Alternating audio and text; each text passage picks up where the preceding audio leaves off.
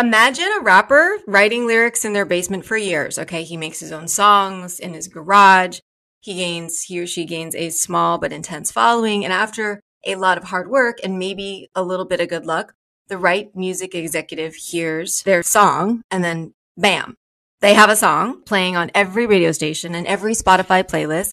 Great story, right? This is like the music's version of the Hollywood dream. But what if it was all fake? Okay. This rapper is not writing lyrics in their basement or their garage for years, coming from the ground up. What if their success was preordained? In other words, what if they were industry plants?